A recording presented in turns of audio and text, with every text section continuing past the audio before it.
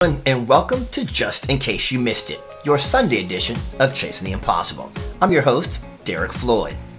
Today we've got another incredible replay from the Chasing the Impossible interviews from just last year. This one I know is going to grab you right away because it's with a producer who worked with will.i.am of Black Eyed Peas. He started off though playing drums in church, but then went on to become a Berklee school grad, but then pushed himself to become even better, and his story is so inspirational. I know you're going to want to catch this one. Let me remind you, all of our newer segments come on Wednesdays at 8 p.m. Eastern, 5 p.m. Pacific, and of course the Sunday edition at 5 p.m. Eastern, 2 p.m. Pacific. But let's dive into the story of this gentleman who has multiple Grammys, but has a story that can definitely inspire you with a heart of gold and lots of wisdom to share. Let's take a look at the interview with Keith Harris.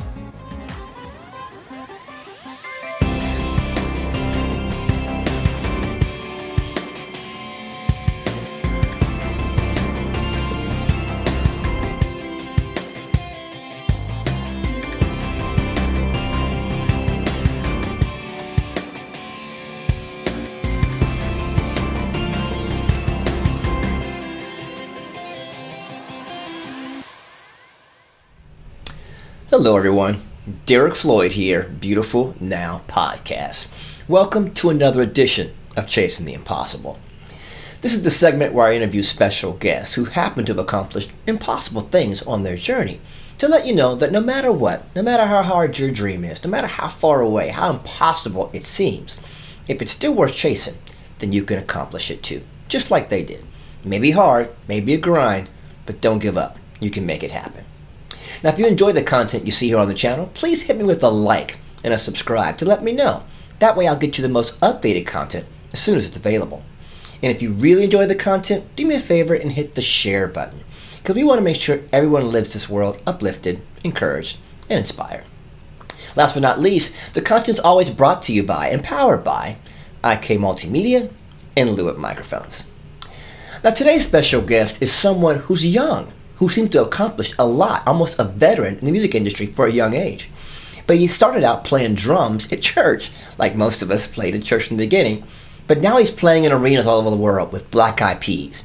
As a music director with Fergie, with so many others, he's worked with Madonna, he's worked with Estelle, you name it, and this young man has probably accomplished part of it. He's a Grammy Award-winning producer and songwriter now, music director, and of course, a drummer. He has made his impossible come true. Would you help me welcome my good friend, Mr. Keith Harris? Keith, you there, buddy? I'm here. I'm ready to rock. How are you doing? Man, what's good, brother? What's good? You all right? Everything's all right, man. I can't complain. I mean, you staying safe, washing hands, giving this COVID nonsense? Where you at? Yeah, I got 2 kids, so we're consistently washing our hands, and we're staying safe for sure. Got to. I mean, and you just know, like, where'd this thing come from, right? Like, it's all over the place, and you just got to be safe, right? Yeah, you know, I mean, we're years behind. Like Japan, they've been wearing masks for years, so we're just catching that. True that. True that, man. True that.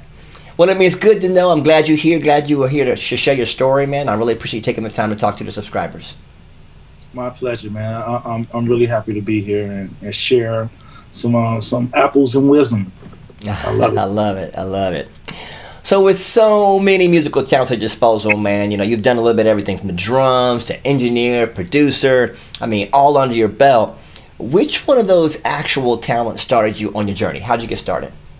It was actually the drums, man. I started out playing drums when I was 10, and I started out playing in church. I'm from the south side of Chicago, so yes, sir. New Friendship Missionary Baptist Church.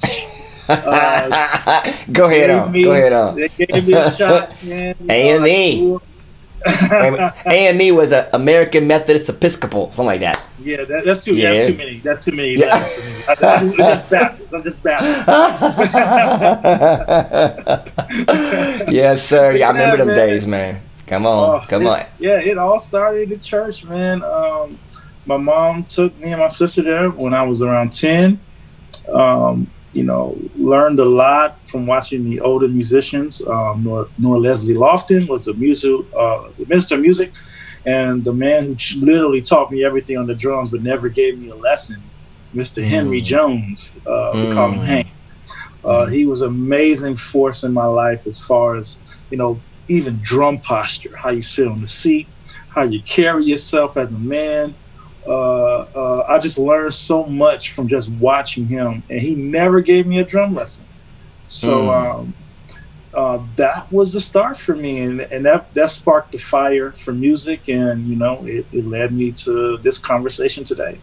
Wow. And people don't realize how, and I tell people this all the time, that people are watching you, and you don't realize all the time who's watching your life, who's watching what you're doing. And you were watching this man all those years. Oh, yeah.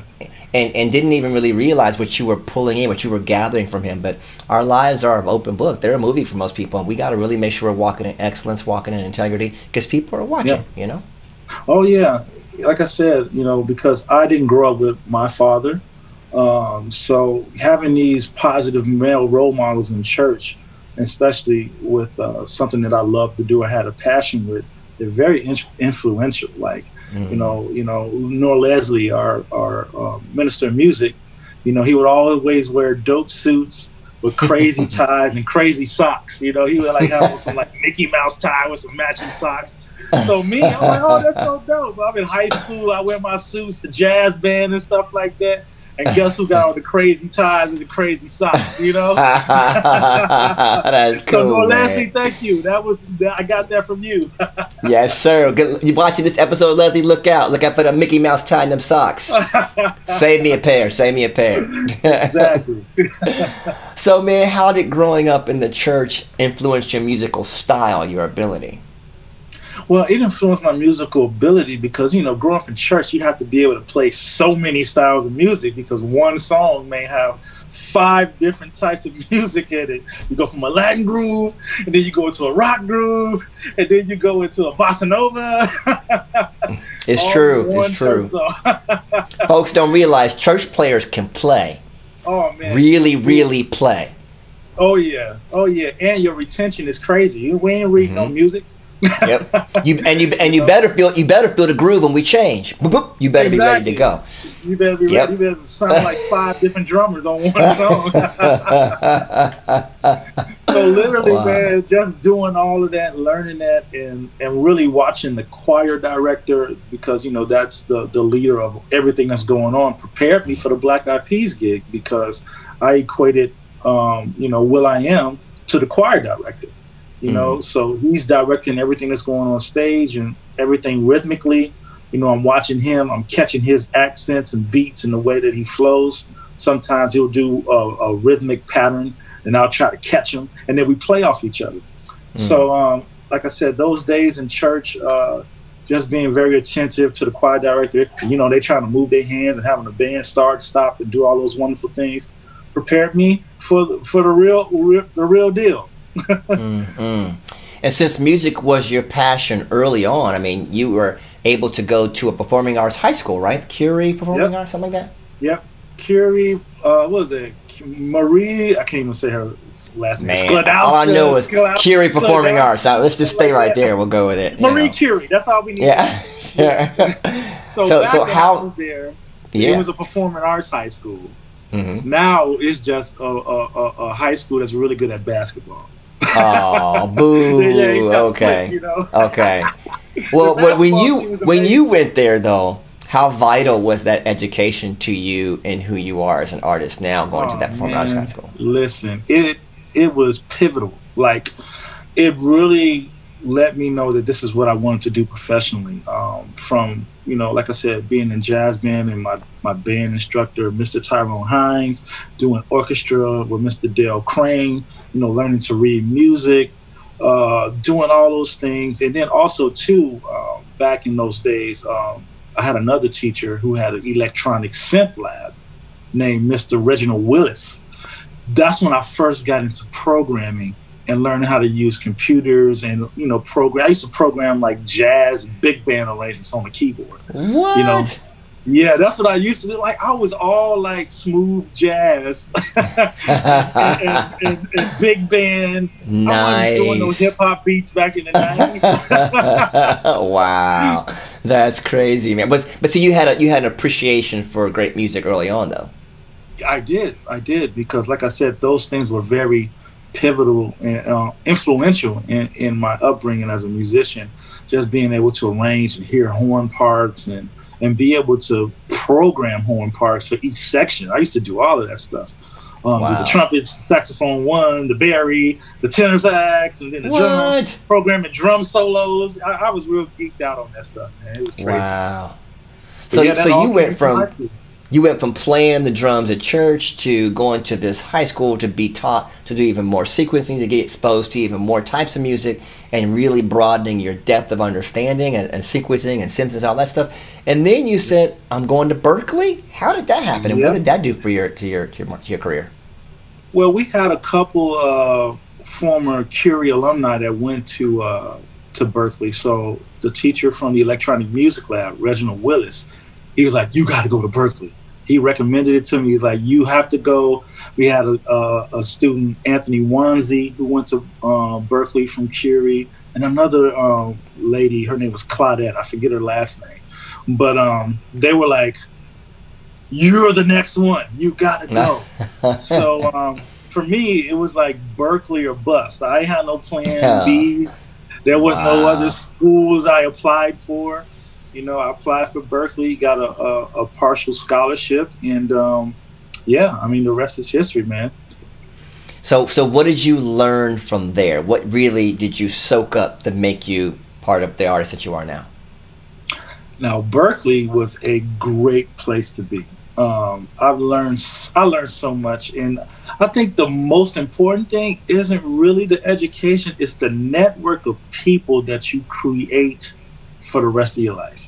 I have so many friends, and still friends to this day, that I went to school with and I see every day. You know, like 20 some odd years and counting. These relationships are very pivotal because a lot of the people I went to school with are execs in the industry. They're amazing musicians touring with people, amazing producers. And, you know, all of these people came from the same dorm rooms and dorms that I was in back in the 90s, you know? Wow. And I mean, and in Berklee, education really taught me a lot.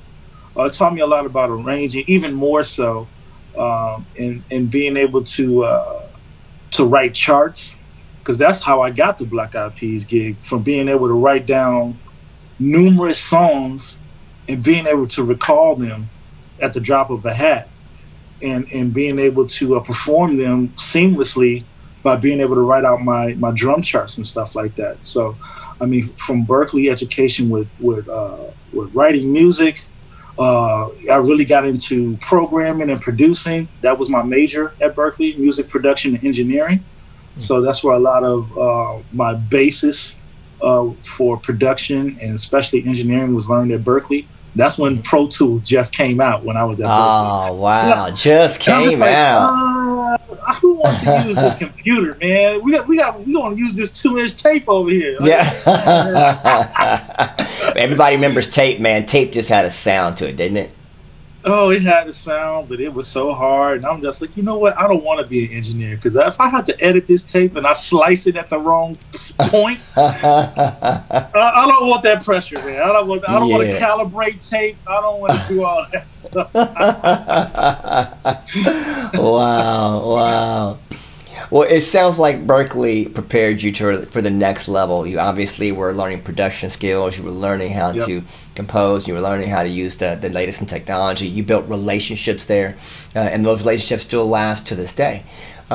So let's say fast forward, was being a music producer and an artist, was that the main goal period from start to finish, or were you thinking you were going to go and do scoring or something? Was it just, I'm going to be a producer, that was the goal? Actually, no. It started out, I just want to play drums. That had been my like feeling and my kind of like my purpose of what I wanted to do, because I didn't know anything else, you know. I didn't know anything about production or making beats or writing songs. I just grew up in church. I like to play drums and organ and keyboards and all that stuff. And if I could get on a tour doing that, that would be amazing. That's all. That was it. Give me a tour. That was it. That was Got it, you. man. Wow. And my love and passion for playing drums led me to all these other opportunities, and you know, it's just the best, because I didn't see it coming. but I was ready for it when it came. And everything you learned prepared you for it. Exactly. Yeah, So, yeah. you know, a lot of people want to rush the progress and the process, but you're in a certain place for a certain time for a reason. You know, so you appreciate the place where you are because it's a lot to learn there. And when it's time to graduate, your opportunity will come, and then you just be ready to execute. So well spoken. It's like you're in a season for a reason. Learn from that season. Don't rush through that season that you're in. You're supposed to be getting something there where God has you there. Yeah. Once you get what you're supposed to get from that season, you'll get graduated. You'll get your diploma, so to speak, to the next adventure that God has for you. So, but we try to rush it, and that's when we mess up. So I appreciate you saying that. That's a blessing right there. Oh man, patience is definitely a virtue, but it's practice. You know, you have to practice being patient with yourself. You know, that's the most important thing. It's okay. Man. It's okay to take your time. Like I said, I was at Berklee. You know, the thing about Berklee, most people don't even do 4 years. They stay for like 1 or 2 and then they're out because they either don't like it or they got a gig. I was there for 4 years. So I'm seeing all my friends get gigs and, man, where's he at? Well, he's on with blah, blah, blah, blah, blah. I'm like, damn it, I'm still here learning. You know what I'm saying? I don't want to learn no more. I want to tour. But look at you now, though. Everything you took them 4 years to make made a difference. Exactly. And that's why I tell people you can't compare your path to somebody else's. You have to walk your path. And what's for you is for you in the proper time. So you just take your time and just make sure you're ready for when it comes. And build your foundation. The foundation is the most important thing. The foundation of who you are as a person, and then who you are as an individual musician and what you have to offer. Those are very important things. Yeah. Well spoken. Well spoken. So, give me this then. Fast forward. You come out of Berklee. How in the world do you meet Richard, my man? You know, Young Lord, Fears at Bad Boy. How did that connection happen? Well, actually, Young Lord did a clinic at Berklee. That's how I met him. So he did a clinic at Berklee, and, you know, he was like, you know, anybody got music you want to play? And I had my CD and my beats and stuff. You always walk around with your CD, your children carrying all your CDs. Yes. You know? Always be prepared, man. Yeah, I went through it. Well, like a couple pages. Oh, let me pull this CD out. You know, play it. And the rest is history, man. He gave me an opportunity to kind of be an intern for him in New York, working with him. And of course, he produced a lot of big records for Bad Boy and Big Pun and a lot of hip hop guys. And he had me there engineering and learning the ropes. And what my job was with him was that this is pre-computers, right? So he had an MPC 3000, I think it was, and several keyboards. So my thing was I had to go, for every song that he did, I had to go write out the patches, like what's going to what's machine A, what's machine B, what's machine C, what's machine D, write down the programs of all the songs and all the settings in the keyboards. So if we have to go track this at the studio, I have to recall. All the songs. I have to recall everything. That's a lot of work, man. Exactly. And then you got to do the zip disk and the SCSI drives. Oh man, you're going way back. Way back. So that was my job as an intern under Young Lord, just learning from him. And then, like I said on another interview, he taught me how to make pop records. And what I mean by that, what's popular to the ear sonically, because I came from Berklee learning and had a lot of facility, a lot of knowledge, a lot of chords and big 8-9 finger chords when you do like this, you know. That sounds amazing. But then he's like, yo, that's too much. You know, let's make it simple. Let's go to 3 notes. You play a triad. Oh my Lord. Okay. So literally learning how to produce and make music that can be interpreted and felt by everybody and not just musicians. You know, that was a very important thing that he taught me back then. That's beautiful, man. That's beautiful. I think. You know, like you said, you've had a couple mentors, and to have him start off as one of your first mentors is a great leap for most. You know, because he has a great sense of sound, like you said, pop music, but he has a great sense of what makes the crowd move, what makes people feel right. You know, he's got that certain ear, man. So it was good for you to be able to run somebody that was naturally gifted in that space. You know what I mean? And to be able to learn how to put together what he was doing, all the different components, all the different sounds. Even though you were Berklee taught, he gave you real world experience. You know what I mean? Exactly. He helped me to take what I learned in a book and in a classroom and apply it to the real world. And some of it I used and some of it I didn't, you know, but it's like I said, it's great to have the knowledge when I need it and pull from it. And that was the biggest lesson. You don't have to use all your facility at the same time. You use it specific for the task, you know. And, he really taught me that. And yeah, man, and that's what took me on my path to production, working with Young Lord. So it was so much success kind of fast, because you kind of, I won't say fast, but it came on you right out of school and you were able to go right into a great career starting with him. Some people think, oh, they never struggled, they never worked through anything hard. Can you tell me about a time where you felt like, man, am I sure that I'm going to do this? This is hard. Maybe you had a failure. You thought this is not supposed to work out for me, or it's a struggle. Because people need to know it's not always straight up. There's hills and valleys in people's path. Can you give me a valley that maybe you went through? Oh yeah, I have several valleys. That was I have several version. Listen, man, it ain't easy. I'll just start from number one. Was that I didn't live in New York when I first started working with Young Lord. So what I had to do was drive from Boston to New York, work with Young Lord from, like, let's say Monday till about Wednesday, somewhere around there. Drive back to Boston, play for my church, because I played organ for my church, Grace Church of All Nations in Dorchester. Play for the church. Come on, Grace Church. Play for the church for 1 hour, drove back to New York, right? That's Wednesday.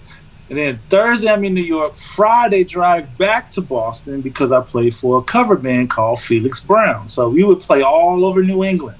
So Friday and Saturday, we would have gigs. Some would be in Rhode Island, some would be in Boston, some in Maine. It just depends. Wherever I am at, Sunday morning, I got to drive from wherever I am to church to play for church for 11 o'clock service, right? Finish service, and then drive back to New York Sunday night. Wow. So I did that for 3 years. Wow, man. You put in the grind. Wow. Oh, that's just one story. I mean, just hearing that reminds me and tells people, and I hope you guys are watching this segment, it's not just going to be super easy, pop off, do it. There's a grind to it, and you may have to work extra hard, late hours, for a long time to get where you're trying to go. Man. For sure, man. And that's just one part of it. I mean, I did that, play for church, play for a cover band, trying to produce, and then my mom passed away while I'm doing all of this stuff. Oh, my goodness. I'm sorry, brother. Right? Oh, no, it's okay. You know, she made a transition because she was battling cancer, so she's definitely at peace, you know. Well, God so got just her. Going through that, going through bad relationships, you know, with women and stuff like that. All this stuff culminated, man. It was like a big ball of stress, you know. And the last thing was the passing of my mom, where I just had to let go of a lot of negativity. And really had to decide what I was going to do with my life. You know what I'm saying? Wow. Was I going to continue bad relationships? Was I going to continue this driving back and forth? Because I forgot to mention the pastor of the church I was playing for and doing all that driving for. He fired me because I didn't live in Boston. What? Right? Wow. But I was still never late, never missed a service, blah, blah, blah, blah, blah. But he fired you. Fired me from the church. So you feeling church hurt? Like, I sacrificed to get all this driving and all this sacrifice for this church to make it what it was. And I've done amazing things for that church. So got that hurt, right? Got relationship hurt. Then you got the passing of your mama hurt. And all this stuff, man, just was building up. And then once my mom passed, I made that decision that I have to let go of negative energy to pursue my goals and what I wanted to do. And as soon as I did that, that's when I got a call from a good friend of mine who went to Berklee. His name was Adam Smirnoff, and he recommended me to do this gig with Prince Board, the musical director with the Black Eyed Peas, but it was for another group called Star 69. So some random show, nothing major, nothing big, you know, did the gig, hit it off with Prince. And that was the start of our relationship that got me into the Black Eyed Peas. Wow. And he called me and said, oh, we want to do a 3-month tour. Black Eyed Peas want to do a 3-month tour. You down? You want to play? And I'm just like, okay, sure. It's 3 months. Why not? 3 months turned into 17 years and counting. Wow. For real? You've been with them 17 years, bro? Yep. 17 years, 2 Grammys, a lot of records sold, a lot of tours, been around the world about 3 times, couple passports. Like all of these things because I finally let go of negativity, you know, and just tried to be more positive and really took a chance on myself, you know. And you said something earlier, and that ties into what you're saying now. You were in position when the opportunity presented itself. That's something that a lot of people miss. You know, they fuss and moan, oh my God, my life didn't happen. But there were probably times when the thing was supposed to intersect with you and you missed it. You went left or right. But you were in position, you caught that thing, and you made the right decision at that time. That's what brought you to them, and now here you are 17 years later, successful. So position makes a difference, right? Yeah, and a lot of people have an idea of how they want their success to look and how you're going to get there, and that's the wrong way to view it. My success came by doing 1 gig on a Sunday night for a group I didn't even know who it was. You know what I'm saying? That's what led me to the Peas. You know, some people ain't in mind, you know, I'm going to play drums somewhere and then somebody's going to see me and then they're going to want me to go on tour. No, it's about being available and being personable and being a servant to actually get you in front of the people you need to be in. You know, even to this day, man, me and Will I Am was tight like this. But when he calls me, I don't, you know, I have my own accolades, but I would never in a million years try to put myself above him because I respect this man and what he's given me, you know? You know what I'm saying?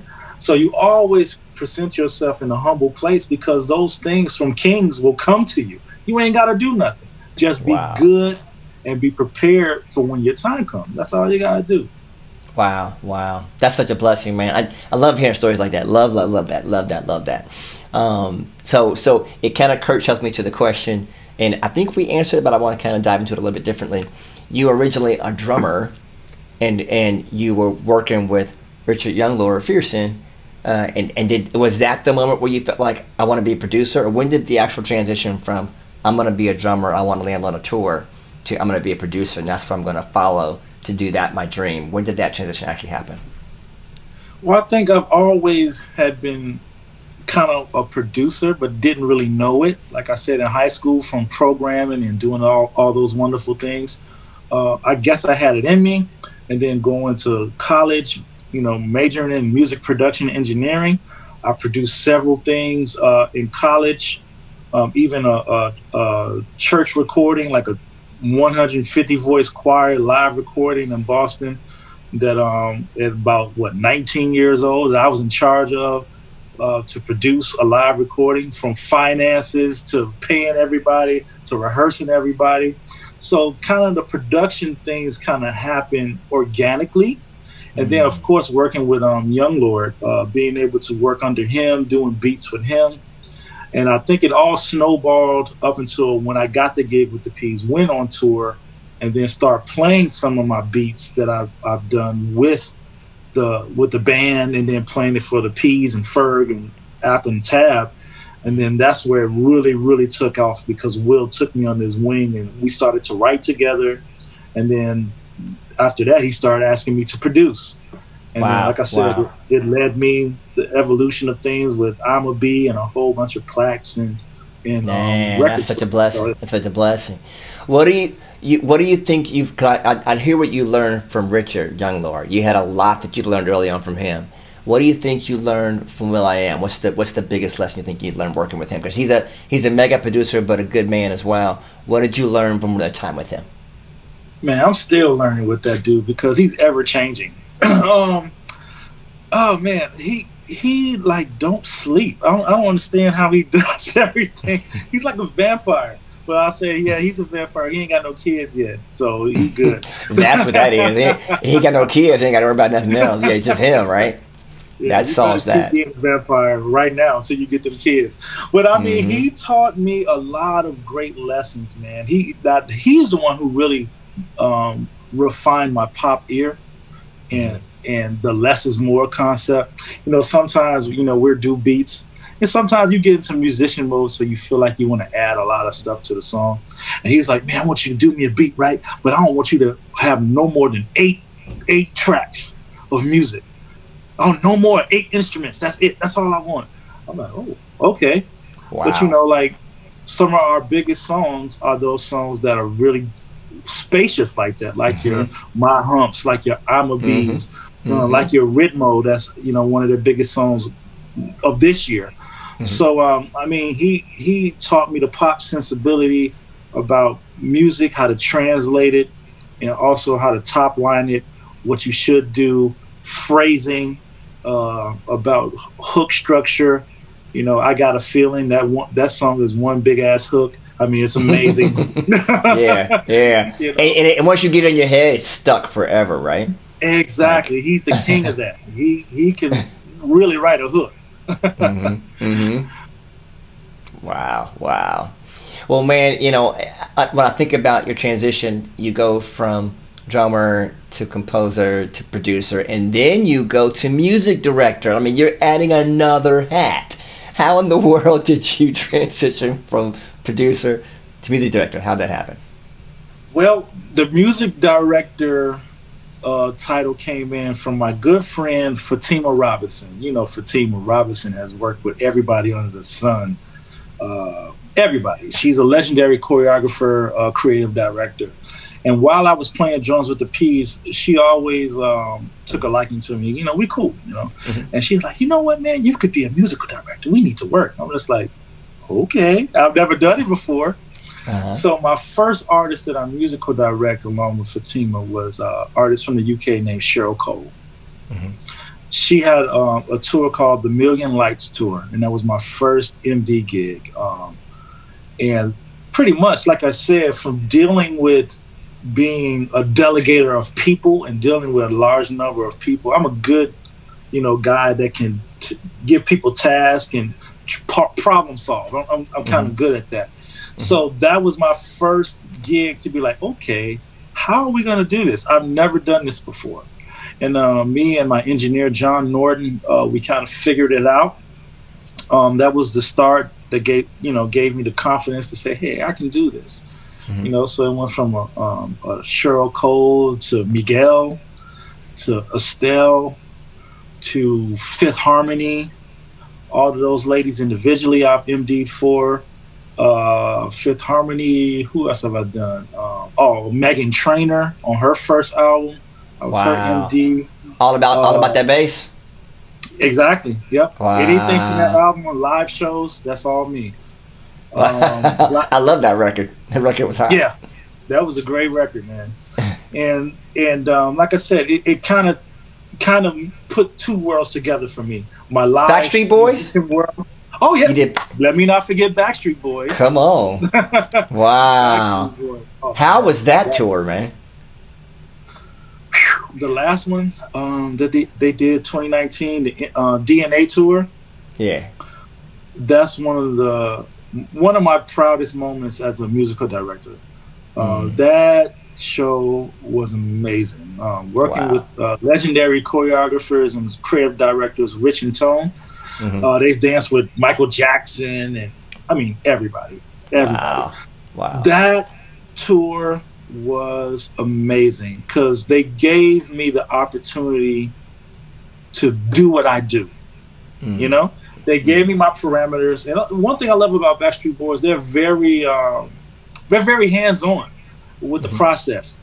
And they'll let you know if they don't like something. They'll like, hey, try this, try that, take this song, mix it with this. So they give you feedback, which is great. And it helps me to make the product that much better when I have the artist enthusiasm involved, and their vision involved. And that, if y'all haven't seen DNA Backstreet Boys tour, please check it out. It's online. And it is I'm about to check it out now. It's no band. It's all pre-recorded. Really? That's how good it is. Wow. The whole thing.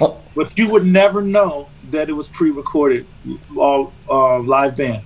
Except for the vocals. Music. Now they are singing though.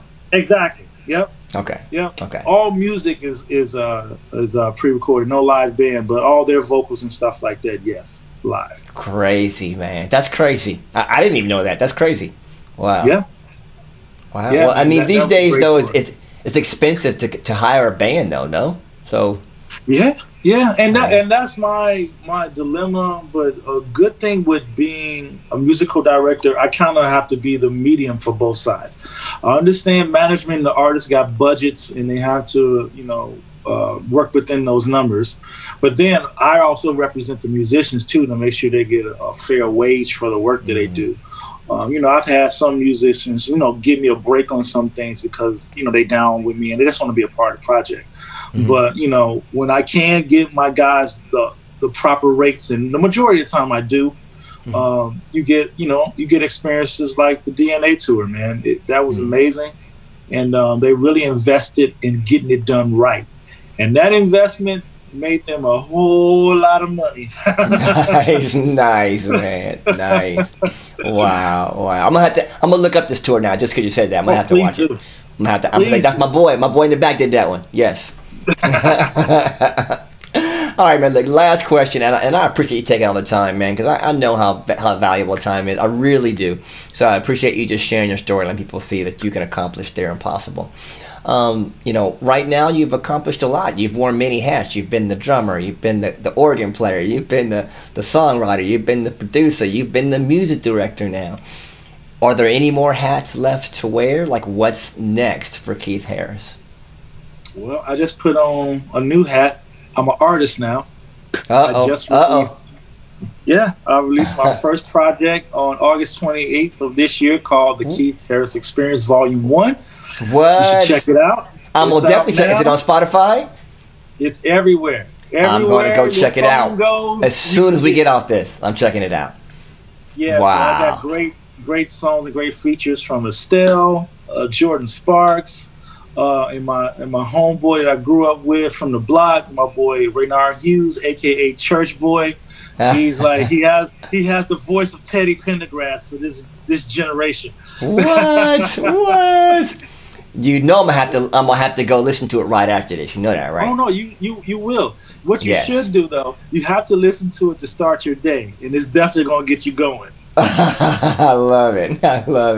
So you heard it first here, everybody. Go get the Keith Harris Experience today. Go check it out, Spotify, wherever you get your music, iTunes, whatever, Amazon Music. Go listen to it. Support my boy Keith Harris. Check it out. Please do. I got babies to feed. Most importantly, you're supporting a person who's a real human being, who's walked through some stuff, who's fought to get here. He's not some joker. He's out here working hard. He's grinded, and he's earned his living. And now he's doing what he loves, and he's chased his impossible. And now it's possible for you, too. So let's make sure we support him and make sure to support all the great artists out there that are working hard. Right, Keith? I appreciate that, and amen to that. Yes, sir. And one last thing, I really appreciate that you stuck with the church all that time, man. I know that God's an important part of your life too. The faith still makes a difference to you. That's a biggie in my world as always. So I appreciate you. You making sure you came back and forth to church to grind out when you was playing. You was dedicated, man. So that faith goes a long way, Yep. You can never forget where you come from and the people that supported you and propped you up to get you where you are. So I would never forget that. I will never forget those people, and they still support me to this day. So yes, sir. Yes, sir. Yeah. Well, man, blessings to you and the family. You guys stay safe. No COVID. Wash those hands. And everybody else that got to watch the segment, we appreciate you. God bless. We'll see you next time on Chasing the Impossible. Have a great one, y'all.